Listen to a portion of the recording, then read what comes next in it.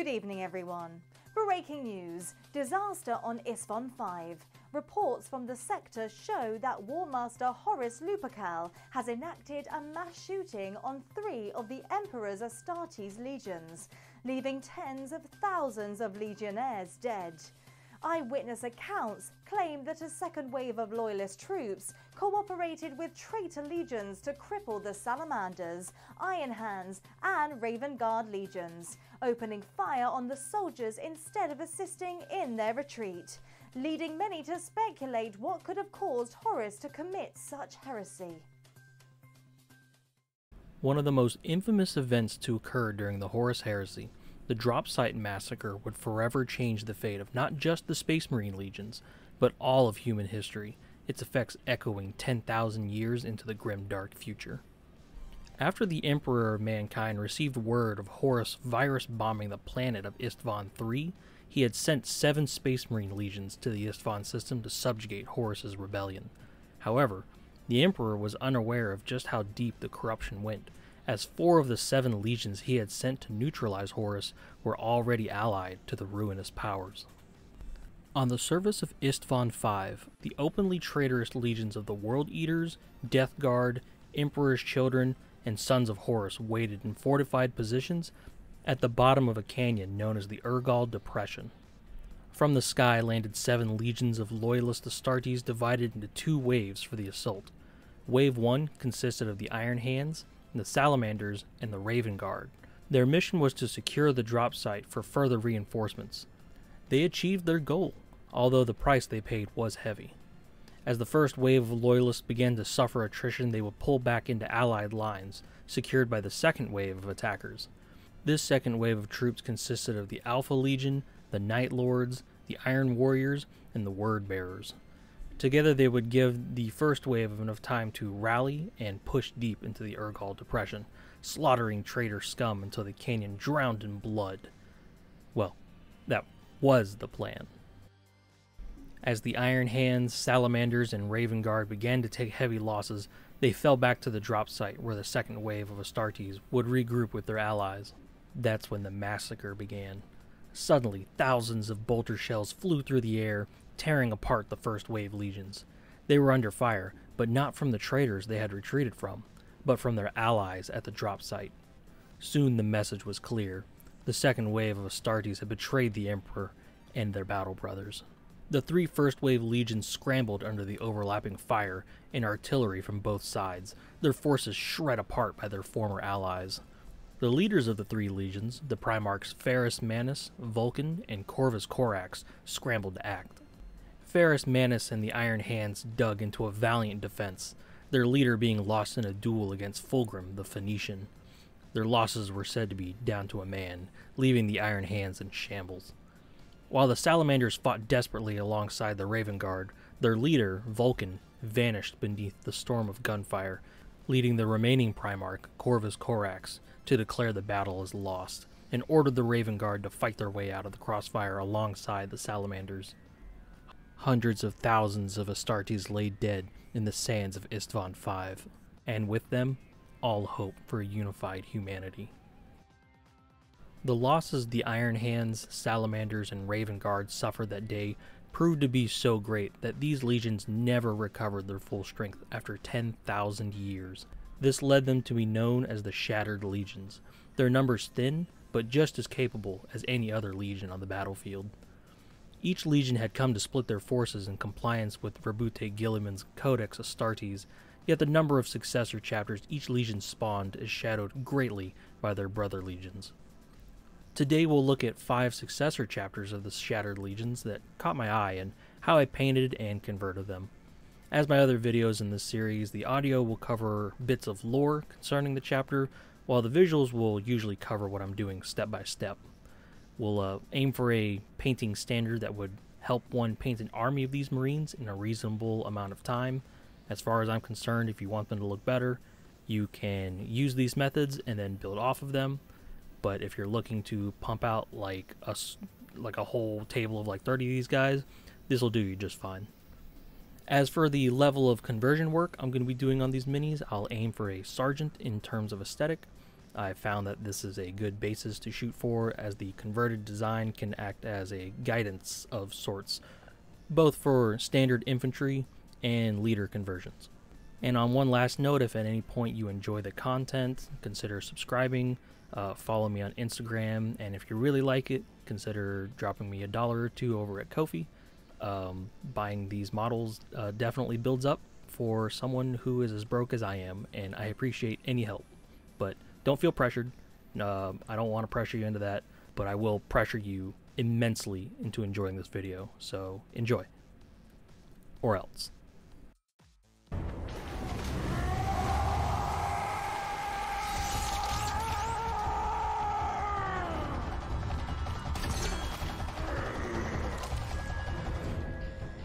The Black Dragons are fleet-based Salamander successors from the 21st founding, most known for their flaw in the organ that governs skeletal and muscular growth. The defective organ, the osmedulla, one of those, causes bony growths to grow out of the neophyte's arms and head. The head produces a solid bone crest, and their canines grow long like fangs, while the arms grow blade-like appendages multiple feet long from the forearms.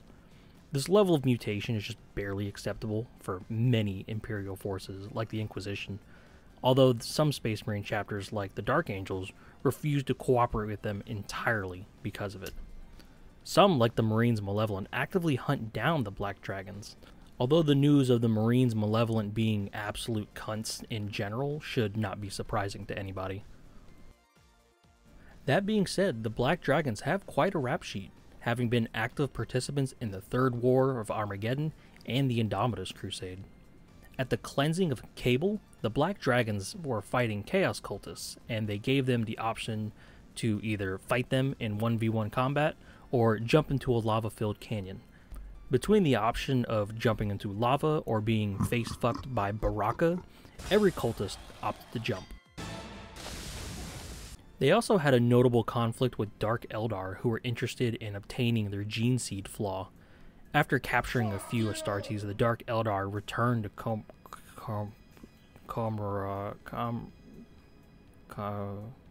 headquarters and succeeded in isolating the Osseo virus, as they called it. It was quickly weaponized, injecting a concentrate of it back into a Black Dragon. And I'm just going to read it straight from the wiki. The twisted bone dragon that hatched from the unlucky donor's flesh was hung above the Coven's Chamber of Whispers. Pretty sick. While one may believe that having giant blades growing out of your arms may lead to cumbersome operations of firearms and vehicles, the Black Dragons kind of have that covered. Marines with bony growths of sufficient killiness are inducted into a special formation within the chapter known as Dragon Claws, which is what I opted to make today. These Marines embrace their gene seed mutation, coating their arm blades in adamantium and donning a jump pack to quickly strike at vulnerable targets. Just imagine the X-Men fastball special, except it's a squad of 5 or 10 of them. Terrifying. Or possibly the coolest thing ever. I'm not sure. While I'm still thinking about it, why is it always adamantium? Why not other, like, metallic personality traits? A suit of armor made of pure belligerantium, the blade of melancholite, the metal club of hornium. For making a Dragon Claw, I wanted to try modifying the Primaris Mark 10 armor to look a little less Mark 10-y. While the Black Dragons do have a picture displaying Primaris Marines for the chapter, which confirms that they do indeed receive Primaris reinforcements, I'm getting a little tired of seeing the Mark 10's like very distinct knees on every conversion. Like, that's what my eyes jump to. Whenever I see like a conversion, I'm just like, let me see the knees, like some kind of fucking schizo.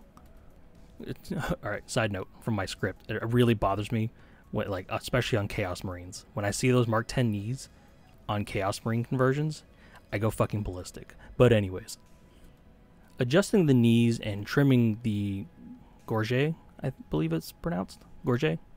It's something I see pretty commonly for people who try to modify their Primaris into like Mark 7 tacticals, so I wanted to try it out, mainly just for the sake of it. I just think if I see those Primaris knees and a jump pack on the same model, my head is going to burst. which is really bad timing on the script because Primaris jump units got announced like 4 days ago. Regardless, it will leave me room to sculpt on the straps of the jump pack harness.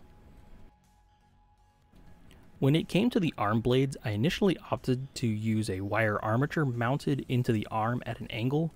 I mixed green stuff and milliput in a 50-50 ratio and smashed it around a wire. The idea was to carve bone blades from this with the metal rod in the middle, giving it a much more stability. However, it wasn't really working out. I tried carving them from the plastic, which wasn't working either, so I just settled on a roll of the combined putties. It turned out to work out beautifully, so I should have just done that in the first place. For the final modification of the arms, I added the little extra forearm armor that mounts around the base of the blade. Note that I didn't do this for the right arm. The right arm was a bit of an experiment because the left arm is shown to be like a long blade, and the right one I want to see what kind of like a smaller cluster of shorter blades would look like. And I imagine there'd be some variation about how the bones grow out, so I figured I'd just try it. With the bones done, I slapped on some pauldrons, in this particular one with a Crux Terminatus on it to kind of show his veteran status, and the other one for the chapter heraldry, which is a dragon's head.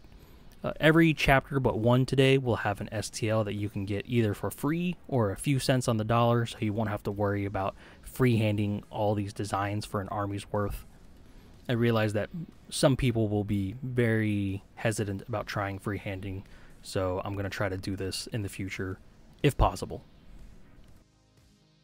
Another little bit of decoration I wanted to do was to add some dragon scales mounted onto the armor. As with my Elden Ring character build, I found the best way to get some decent looking scales is to just nut up and put them on individually. I realize there are some milliput mold presses that you can use as well, but they just don't really look good in my opinion, and I don't have one, so I just quickly knocked these out. Maybe took me 10 minutes in total. It was slow, it was tedious, but didn't have to buy mold. And the final bit of modification I made for the conversion was to mount a skull on the jump pack for no other reason other than it looked cool.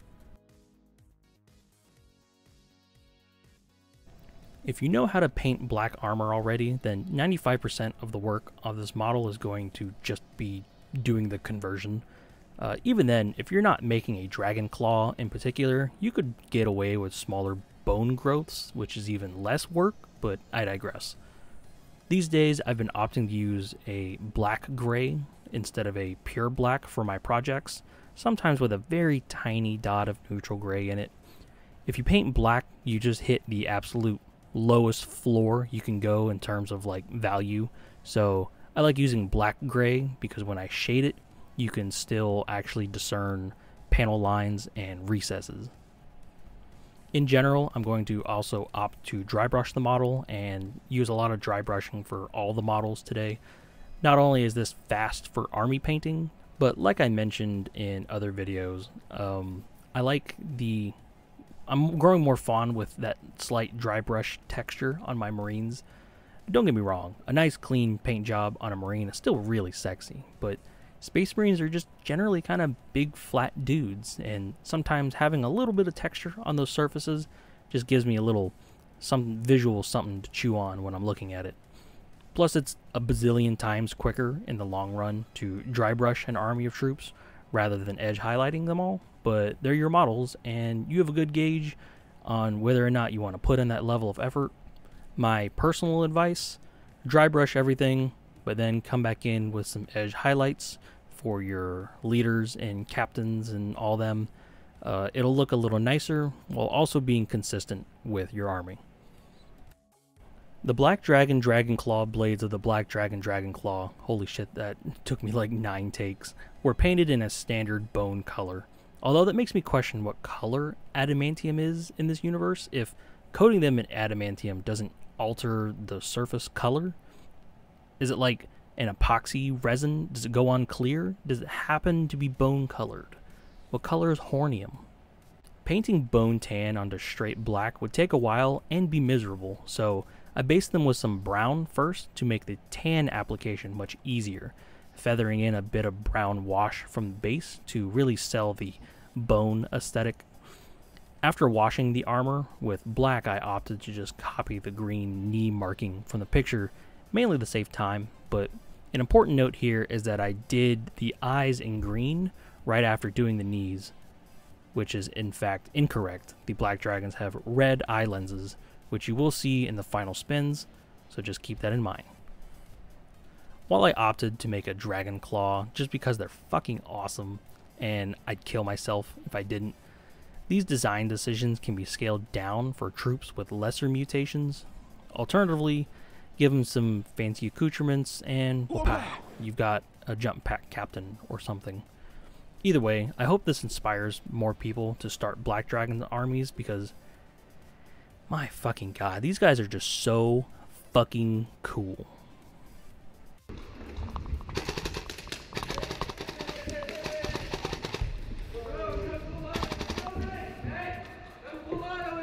I'm not Filato, it's not Filato. That's not Filato? This is. That's Filato. Damn, bro. Okay. If there were ever a chapter that more blatantly shouts, "Please use us for a kill team squad," then these guys would be it. A product of the Ultima founding debuting in 8th edition, the Necropolis Hawks are 100% Primaris Marines who are trained in the art of urban warfare. Everything from their war gear to their chapter colors reflect their ability to skillfully wade into the dust and debris of fallen buildings and eradicate any enemy they encounter. For this, the Necropolis Hawks have earned a reputation for no-nonsense surgical precision and pragmatism. This skill set came into great importance during the War of Beasts in the Vigilus campaign. During the campaign, there was an outbreak of Gellerpox infected in a hive city. The Necropolis Hawks chapter master, Raquelon Xantus? What the fuck is up with these names? Enforced a brutal and efficient quarantine zone around it, which slowly enclosed around any and all mutants in the area, in spite of the Hive World's labyrinthian design. For the Necropolis Hawk, I wanted a dynamic shooting pose, using a pistol-wielding arm from the easy-to-build Assault Intercessors.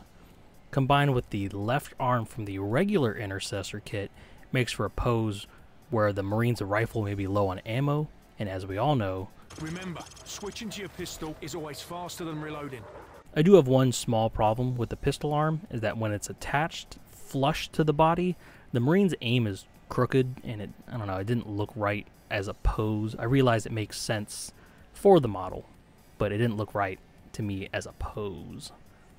Yes, I realize that doesn't make any fucking sense, but I decided to just glue it to the body at an angle and then fill the gap with green stuff to make the pistol more vertical. With that done, I slapped on some extra pouches to give a little extra tactical to the city fighting specialists. At some point I had some spare green stuff as well that I used to hang some decorative rope as well, but I didn't film that, so get fucked, nerds. I also really wanted to give them like the Death Watch shotgun, but I realized I used that on my Death Watch kill team already, and I was so hyped to give this guy a shotgun, and then I realized I used it, and yeah, that was that was a little depressing. While I'm keeping the actual conversion for the Necrohawk simple, the Hawks have a impressively in-depth uniform guideline for such a minor chapter. To summarize it,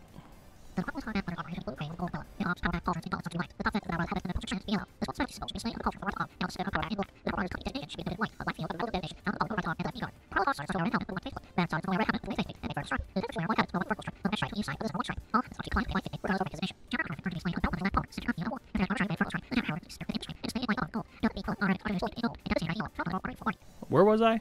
Oh, right. So, the Necropolis Hawk consists of a dark grayish teal on the body, with the arms and power pack being white.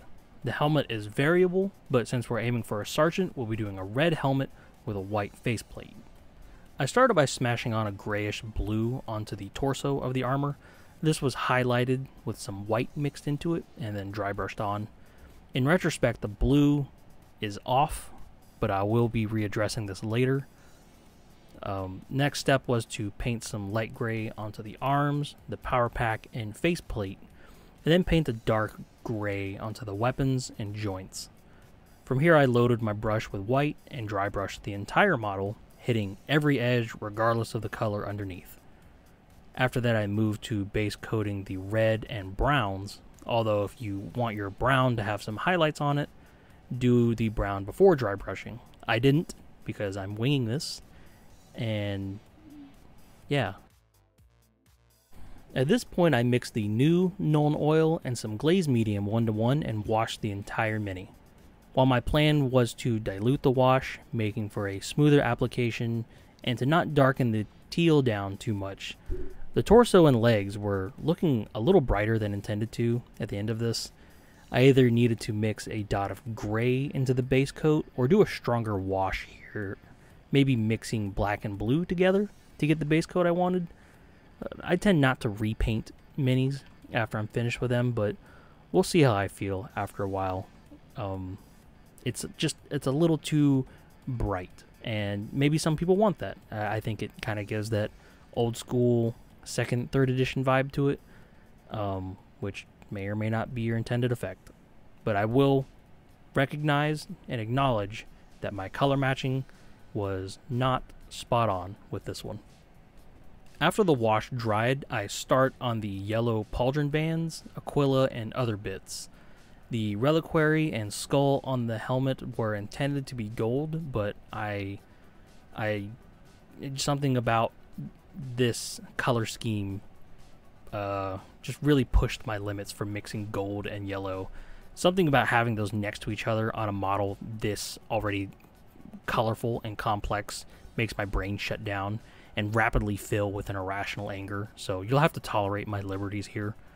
I like the extremely eye-destroyingly bright yellow of Citadel's new Bad Moon yellow contrast, so instead of painting yellow, I usually opt to paint white and then tint it with that yellow, usually 2 layers. For the spots, like the reliquary with some recesses, I gave it a little dot of diluted brown wash to give it a little pop. From there, it was a matter of putting some brown wash over the pouches, in this case a little bit of Army Painter Strong Tone.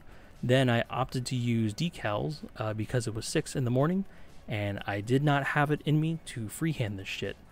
And history is repeating itself because I am recording this at 6 o'clock in the morning. My immediate opinion of the paint scheme is good, but not quite there. Even though the source materials vary greatly, I think it's just a tad too bright to me. I think a stronger wash or that dot of dark gray in the base coat would have really nailed the color. And I know you could buy a color that is this straight out of the pot, but I already have a lot of paints. I'm trying not to buy more, and I'm trying to get better at matching paint, specifically color matching and mixing that. While I could also complain about compiling the gold components into the yellow as well, and yes, that is a legitimate complaint. You're valid. I feel like there are so many colors on this Marine already, it just really fucking cluttered it. So yes, I will acknowledge that this is not my best color match, but I don't know. I still kind of like it. Like I said, it gives that 2nd edition energy. I should have put it on a goblin green base, honestly. But yeah, cool chapter. If you really liked City Fight, I feel like this is one for you. The world calls for wet work, and we answer. No greater good. No just cause. Cypher sent us to hell. But we're going even deeper. I know. I'm already a demon. Alright, there's not a lot to this one, so we're going to go over it pretty quick. No, I'm just kidding. No, we're going to be here a while, so buckle up. The Ashen Claws are the 2nd successor chapter of the Raven Guard on this list. Well, I use chapter loosely here. They are a chapter, but not a chapter in the modern sense. See, the Ashen Claws were a chapter, but not in the grimdark future. Oh, no. They operated in the Great Crusade.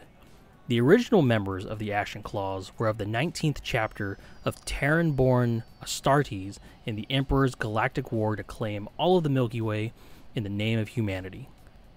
As the Big E carved his way through the stars with his newly engineered Astartes force, he would give command of his legions to his long-lost sons, the Primarchs, as they were discovered. By the time the Primarch Corvus Corax had been reunited with the Emperor, the Great Crusade had been raging for over a century's time, meaning the original Ashen Claws were genuinely some of the first Astartes to ever come out of the oven. Fast forward an indeterminate amount of time I didn't bother looking up, and War Master Horus had employed the assistance of the Space Wolves, Iron Warriors, and Raven Guard to quell a rebellion caused by worms in people's eyeballs that we'll gloss over entirely, and you'll be thinking about for the rest of the video. The Raven Guard were to lead an assault in what would be known as the Battle for Gate 42. Despite being their leader, Corvus Corax was not very fond of the Battle Brothers recruited from Terra, and so placed them in the vanguard in a quiet attempt to have them killed off. The Raven Guard were successful in their efforts, although the losses had gone far beyond the initial Terran-born vanguard, being the largest loss of troops the Raven Guard would have had before Istvan V, and just completely blew that record out of the water. Despite the slaughter at Gate 42, several Terran-born legionnaires remained, angered by their Primarch's blatant disrespect for their service. However, Corvus, that little cunt, wasn't done just yet. As part of a campaign to the section of space that would later become known as the Ghoul Stars, Corvus assembled a crusade fleet that, just so happened to contain all the surviving Terran-born Astartes. What a coincidence. Tee. To them, they were dispatched, but to the Raven Lord, they were disposed of, thrown into the Ghoul Stars and cut off, left to succumb to whatever fate may have in store for them. Fast forward to the grim dark future, and what had happened to the Ashen Claws had become known. The Ashen Claws had survived 10,000 years, taking refuge in the Atargatis system, a barren realm under the light of a red sun, named after a Phoenician goddess of transformation. That also kinda sounds like a Warframe drop you spent 30 hours grinding for. They had become pirates and raiders, striking out at Imperial transports and extorting the local inhabitants for food and supplies. Now I know what you're thinking. Did I have the gall to sneak a Chaos Warband into this list of loyalists?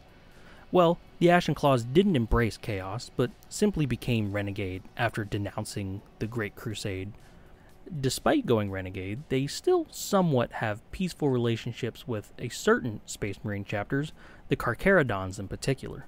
The Carcharodons, as is their style of crusading, far beyond Imperial supply lines, occasionally go to the Ashen Claws' homeworld of Atargatis Prime to trade supplies for raw recruits and slaves. This is known as the Red Tithe, a critical component of an ancient pact between the two forces. This pact sees to the survival of both forces, the Ashen Claws making out with munitions and supplies, and the Carcharodons gaining recruits to replenish their forces with. While there's a lot more on the Ashen Claws, and I mean a lot more on the Ashen Claws, this is already the longest section of the video, so I'm moving on to the conversion. For this, I'm going to do something extremely unhinged, psychotic even. I'm going to convert Mark 10 Assault Intercessor armor into Mark 2 Crusade armor. And I know what you're thinking. Just give me a second. You're thinking, why not just 3D print a Mark II body or buy one? Well, one, are you even aware of the true depths of my madness? The brittleness of my sanity? And two, I really just wanted to give it a try, For the process, I used combined milliput and green stuff, which I'm really just falling in love with, by the way. It does whatever I want it to. I trim as much of the armor details down, taking care not to cut through the inner void, of the inside of the model, which I did do a few times, but I just filled them back in with some loose sprue. From there, I just began layering on the Mark II's distinct segmented layers of armor. While I work, I wanted to take a fast talk detour to talk armor history and why I'm breaking my balls for a Mark II, instead of just using this shitty recasted Mark III I got from... Actually, where did I get this from? What the fuck? The Mark II was the first uniform armor used in the beginning of the Great Crusade. It was fully powered and sealed against vacuums, and it was widely believed in the Imperium to be the first power armor ever used by humanity. The armor was considered extremely effective, its defenses outmatching even modern power suits. Although the armor was notably noisy, probably due to the grinding metal plates, and very hard to maintain due to its construction. When the Great Crusade reached the planets of the Squat Empire, they were noticeably getting their asses kicked in the tight corridors of the underground cities. This caused the Imperial engineers to lighten the plating of the armor's rear and focus more mass towards the front, developing the Mark II Crusade armor into the Mark III Iron variant. While the Mark II is more balanced against an all-round threat in open spaces, the Mark III has notably weaker armor on the flanks, but can withstand devastating firepower from the front, enabling humanity to conquer the squats and reboot them into a model line I don't really care for. The Mark III was not meant to replace the Mark II, as it was extremely loud, chunky, and had a much less generalist approach to its design, making the Mark III a specialist suit of armor for close quarters encounters. If that sounds familiar to you, then you'd be right, as the Mark III was integral for the foundations for the first Terminator armor patterns. Thanks, squats. Not you. Anyways, sorry about that rant. You guys know I like giving insight for my design decisions. I just didn't mean for it to be that insightful. So let's get back to the model. For this particular model, I opted to work as much as I could with the pieces separated, particularly the legs, both for maneuverability, so I'm not waiting for putty to dry, you know. I started with the plate that goes on the bottom of the quote-unquote armor stack, or the segments. In this case, the points furthest from the knee on both the upper and lower leg. From there, it was just a matter of laying on the next armor layers, taking care to straighten the edges. This particular putty mix sands very well, so after trimming all the edges with an X-Acto knife, I also sanded the surfaces and each edge, and it holds an edge beautifully. Like, this shit's great, dude. When both legs were done, I combined them and worked on the torso, starting from the abdomen up. After adding a small gorget and a little, I don't know, USB adapter, car adapter, whatever, the body was done besides the rivets. I debated on whether or not I felt like trying to roll out 300, like, tiny uniform balls. And I eventually did, but they're just a little too big. But for now, I moved on to slapping the other bits onto the body. In this case, we steal a recasted Mark III power pack and helmet, and use these blue recasted Mark IV bits I got from...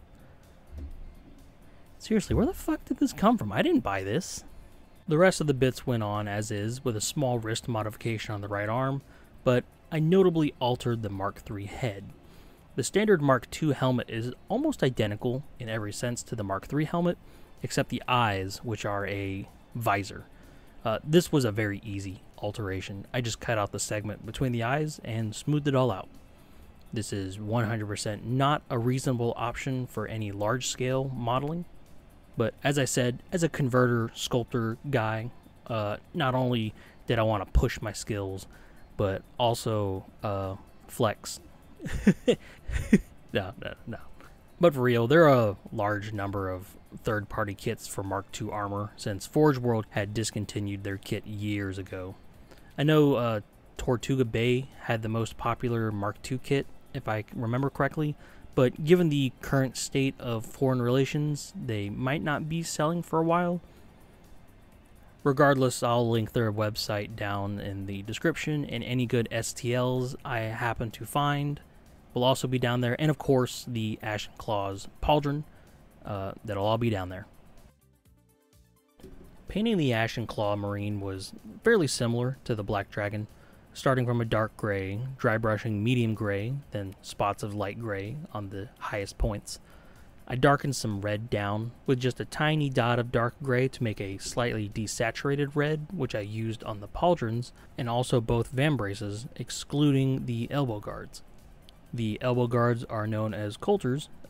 Thank you again to the Red Wings video for helping me remember the name of that armor piece. Finally, with the red painted on and the Ashen Claws mysterious symbol based in light gray, I tried something a little different. I mixed Army Painter brown wash with the new formulation of Nuln oil with some glazed medium to help smooth out the mixture, and I gotta say, I'm a big fan.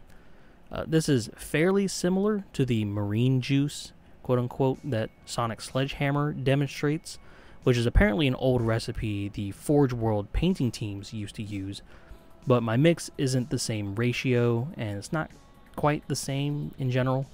Still, it works pretty well as a universal wash. I'll have to play around with it some more. I will once again say that this level of conversion is just simply not reasonable for anything more than an HQ or a display piece, or like at most a squad of like 5 guys. Burgers and fries. I think it came out pretty great though. My rivets are gigantic compared to a normal model's rivets since I didn't have any material to punch out better ones, and I was just rolling it and whatever. So my rivets don't look like rivets, they look a little more like the repair studs found on like Mark V suits of armor. But in general, I'd say it was a success though.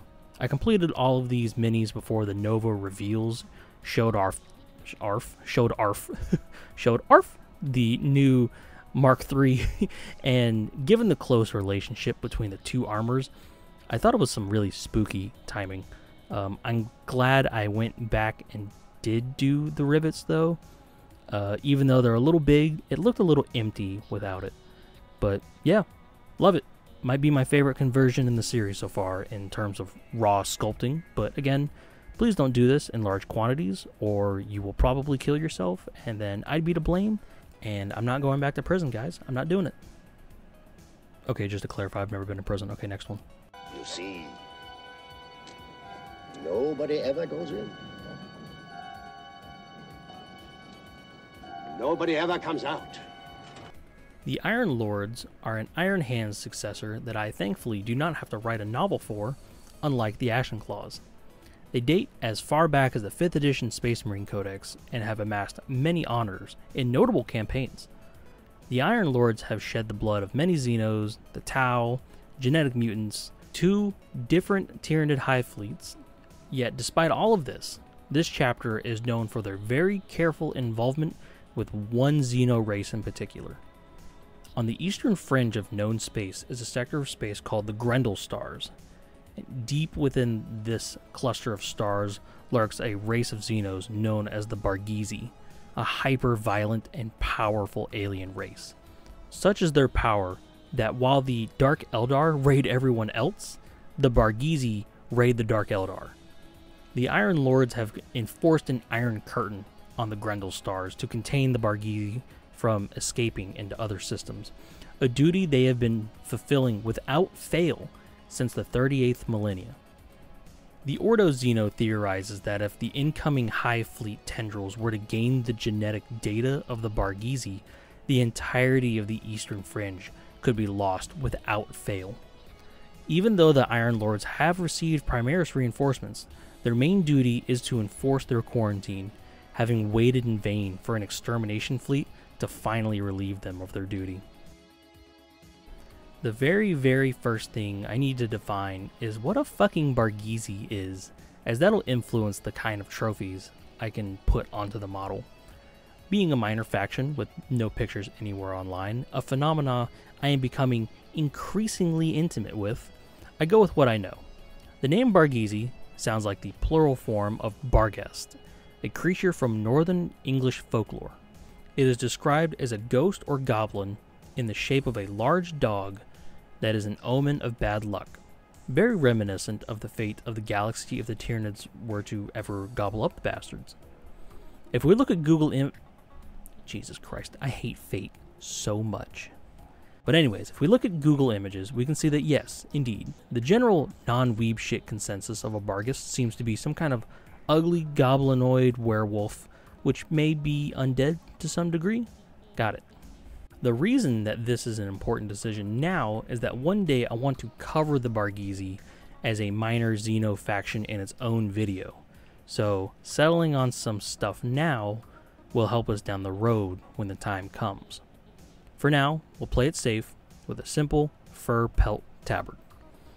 As with the magma hounds from the last video, I opt to use stiffened paper as the armature to sculpt the fur pelt on.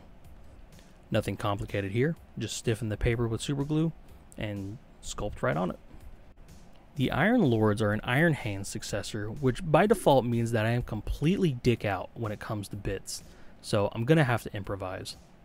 Honestly, like most people, I forget the Iron Hands even exist a lot of the time, except that one time where their rules were so busted that every meta-chasing Luddite bought an Iron Hands army and then immediately sold it when it was nerfed. My best cybernetic prosthetic is the ever-reliable Assault Intercessor plasma pistol, but I'm going to opt to not use it since I just used it for the Red Wings. Instead, I'll forego visible cybernetics for a more tactical, cautious look using the arms for this Intercessor kit.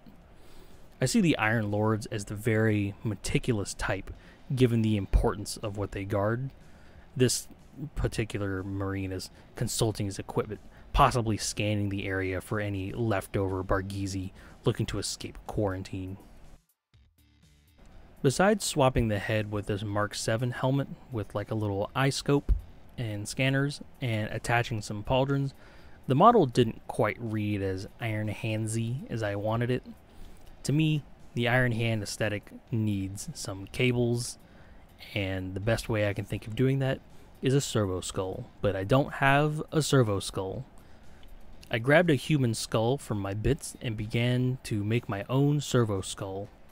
To make it easier to work with, I mounted it on some spare sprue, and from there it was just a matter of layering on a little metal skull plate, an eye scanner scope thing, and some holes for some future metal probe antenna thingies. For the cables, I used both paperclip and some old guitar string. I wanted to make sure the servo skull was secure, so I bend the cables to not only imply a motion of the skull floating by, but I also find 2 points along the cables that I can mount it to provide stability. As a final touch, I salvaged some bits from this Adeptus Mechanicus backpack, namely the camera, the sensor, and antenna bits to season the model to taste. With all the small bits glued on, it was looking a little better in my eyes. I originally had wanted to give him a cybernetic leg, but I didn't want it to interfere with the paint job's color distribution. Speaking of, we are once again painting black armor. I really didn't intend for 3 chapters today to share a predominant color. In fact, I've tried to get a range of colors to show off to avoid this situation, but I guess this time around didn't really work out, so regardless, dark gray, dry brush medium gray, spots of light gray, you get it. After that, I used the same desaturated red I used on the Ashen Claws for the helmet stripe and the Iron Lord's signature big red pants, avoiding as much of the kneecap as possible so I wouldn't have to paint over the dry brushing I've already done there. Normally at this point I'd dry brush highlight the red, but for an army's worth, I genuinely think it'd be fine for rank and file guys. You've got a color and you've got it washed, like it's panel lined, you know, I think that's fine. After painting some gold bits on the chest and the servo skull and all the other little random metallic silver bits, everything was washed with the leftover marine juice knockoff mixture. It really did wonders on this mini. Like, it panel lined the red legs like perfectly. I was genuinely taken aback by how well this came out. Speaking about something that came out very well, let me talk about something that didn't. Some of these close-up shots are a little overexposed, and I apologize for that. I didn't realize my phone settings were wonky, but I'll do what I can in editing to make these a bit more palatable for your gentle eyeballs. The Iron Lords are a chapter I'm really fond of now, and that's speaking as someone who generally doesn't give a shit about the Iron Hands at all. But I really like the Iron Lords. I love that their entire purpose is to guard one specific sector and one specific minor Xeno. Like, it's simultaneously minor in the grand theater of war, but could have unprecedentedly awful repercussions if they fail. I'm also a fan of their paint scheme, mainly because I find the pants funny, but it's part of the charm to me. I don't know if I would personally choose this pattern for any of my own armies, but I wouldn't change it for them with a gun to my head. But yeah, I really like the Iron Lords. I like the relationship with the Barghese, and not only am I looking forward to focusing more on that dynamic in a future video if I ever get around to it, but you bet your ass I will be breaking out this mini for that video. So yeah, I'm kind of future-proofing myself, or fucking myself over, I don't know, but he'll be there. Oh, that's too bad, bud. But at least you have people to want to come and visit you. My family hasn't been to see me since my trial. You eat 9 people and all of a sudden they don't know who you are anymore. Wait. What? Making the list as the second Salamander successor here, and the only one of the Ultima founding, the bulk of the Dragonspears are comprised of Primaris Space Marines. While young, the fleet-based chapter has already proven itself as valuable allies of much older and venerable chapters, the Space Wolves in particular. They participated in the Prosper and Rift War when Demon Primarch Magnus the nerd-ass bitch sought to establish a Psyker kingdom, deploying 8 entire companies to the war effort. They also answered Oaths of Brotherhood with the Space Wolves during Gazgul Thraka's Great Wog during the Psychic Awakening, being notably skilled in greenskin combat. I imagine a strong friendship between the Dragonspears and Space Wolves blossomed over the years, given how often they seem to hunt the same prey. Or maybe the Dragonspears are simply simping for the Sons of Russ. Who knows? Their parent chapter, the Salamanders, had been kept in the dark about their inception, as well as the inception of other Ultima founding successors. So when they discovered that more of Call's little bastards were running amok, the Salamanders quickly sent out one of their chaplains to teach them the ways of the Promethean cult. This did take a while, considering that they were fleet-based, and by the time they got a hold of them, they found that they had already developed a very strong chapter culture and identity. You know, it's based on cannibalism, but, you know, the small details. Okay, fine, it's not a small detail, I'll explain it.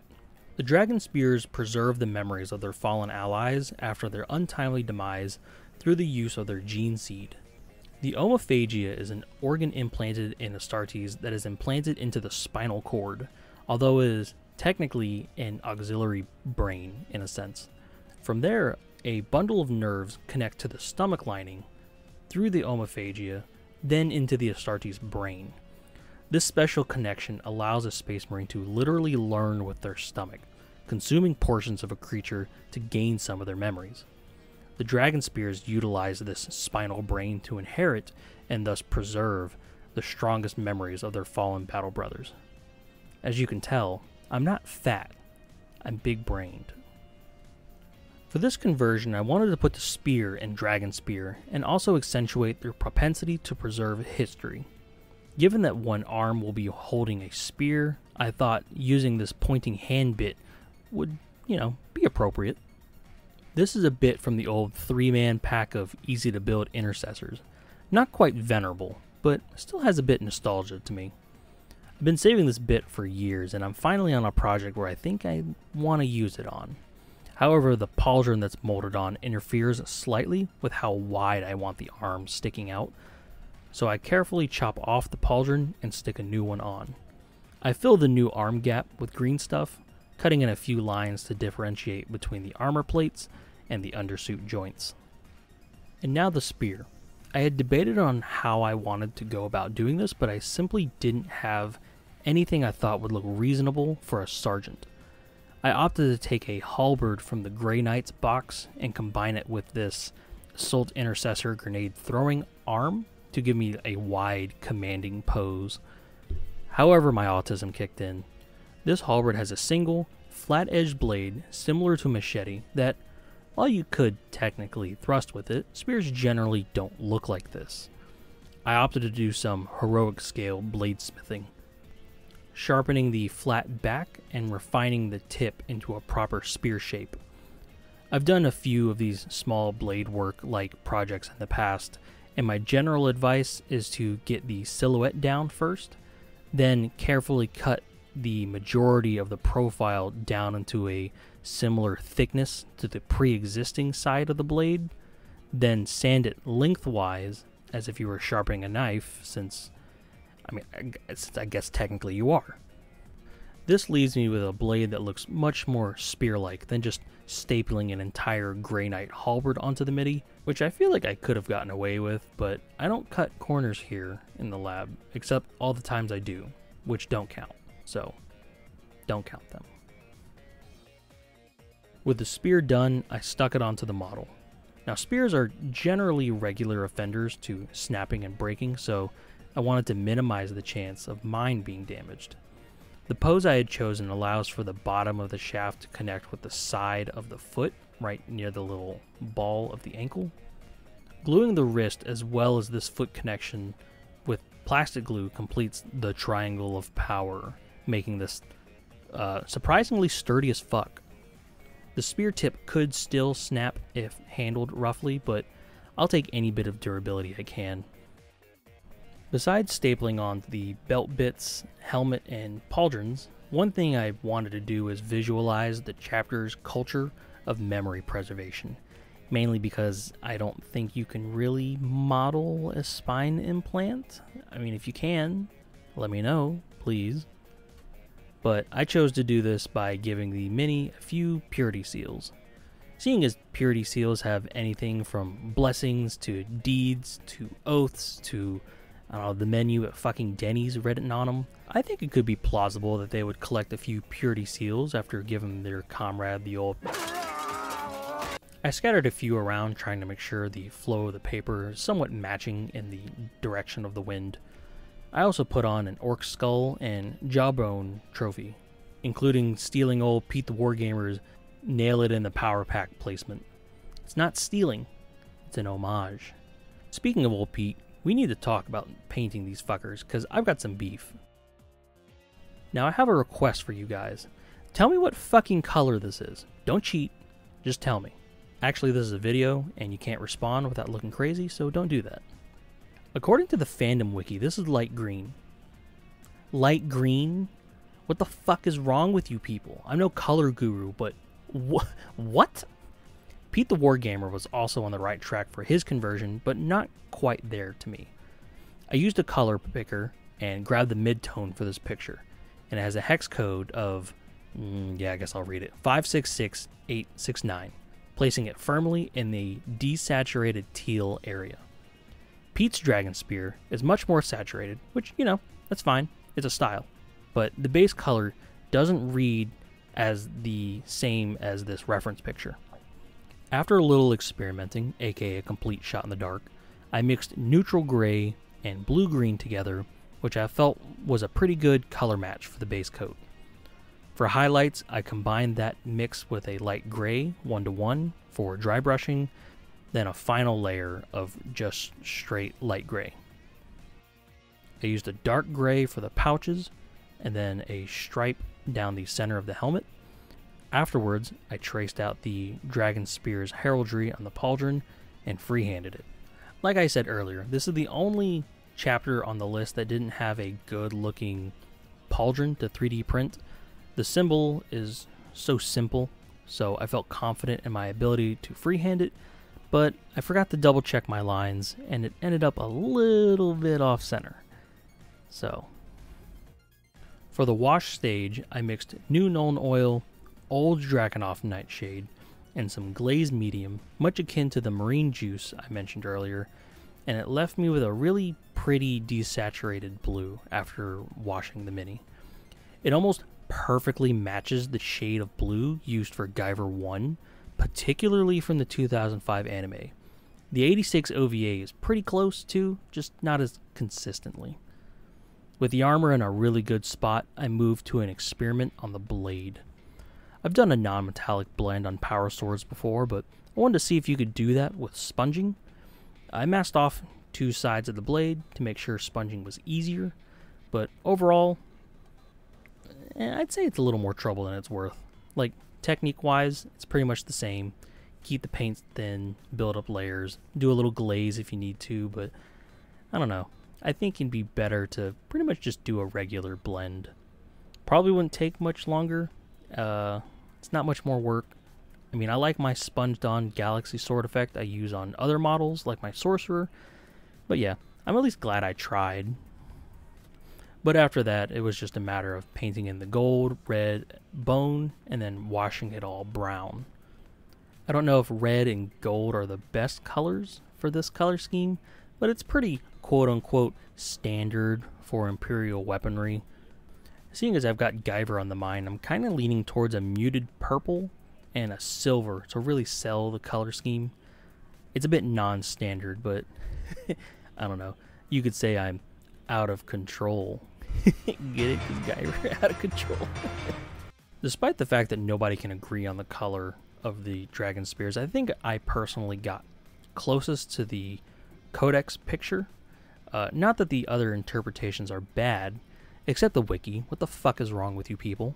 But given that I matched a color drop sample directly from that source, I don't think you can be more direct than that.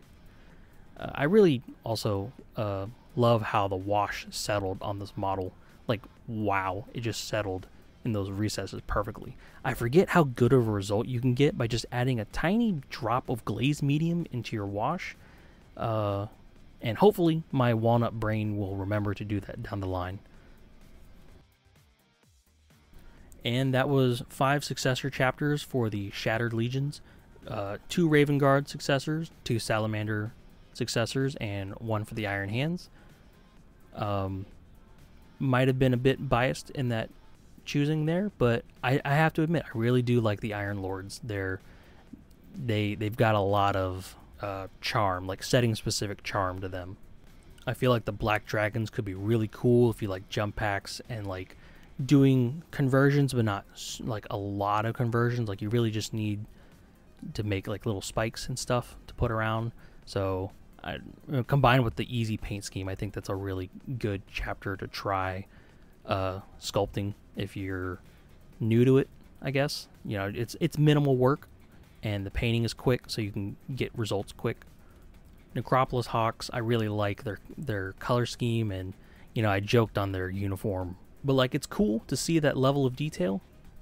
The Ashen Claws could be really cool if you've got like a bunch of, you know, like old Mark IV, Mark V, like any like Mark II to Mark V kits just sitting around. You want to bash them together into something. I think there's a lot of cool kit bashing potential there. And I've seen some really cool conversions on Instagram as well. And the Dragonspears, I think mainly just the color. Like, I really like the color I settled on. You know, I feel like you get some really cool conversions out of there. You know, like increasingly complex dragon motifs as, you know, you go from troop to captain. Or fuck it, you know, just go all in. Do the black dragons with the bone spikes coming out of the arms. Paint one Guyver 1 blue, paint the other one Guyver 3 black, and just say fuck it.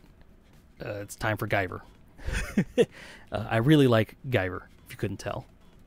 But yeah, I know these exit monologues are never scripted, so I'm not going to keep it too long. Thank you for watching. I had a lot of fun with this one.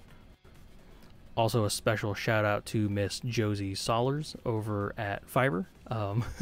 I just had the idea in my head. I was like, man, I want to do like a breaking news story. So I was like, you know what? I'll check Fiverr. Like, I never check Fiverr for anything. And I found her, and she was really cool to communicate with and very nice and friendly. And she gave me pretty much exactly what I asked for at a decent, reasonable price. But I will link Josie's Fiverr link down in the description below. The description is just going to be fucking packed this time. But, you know, hey, them's the breaks. So yeah, thank you guys for watching. If you feel like I deserved it, you know, I'd really appreciate your sub or a comment. I try to answer every single one of them. It's becoming a little increasingly difficult to do so, but I will still try my best. You can find me on Instagram. I kind of forget I have it sometimes, but I'll try to post more work in project pictures there, to like teasers for you guys. And if you think I deserved it or you want to help out, consider dropping me a small tip on Ko-fi. Again, you guys have a good one. I'm gonna go. I feel like I had something important planned, but I forgot. But whatever. I'm doing this narration at 7:30 in the morning. It's taking me 2 hours to do this because I keep fucking up. So I'm going to bed. Good night.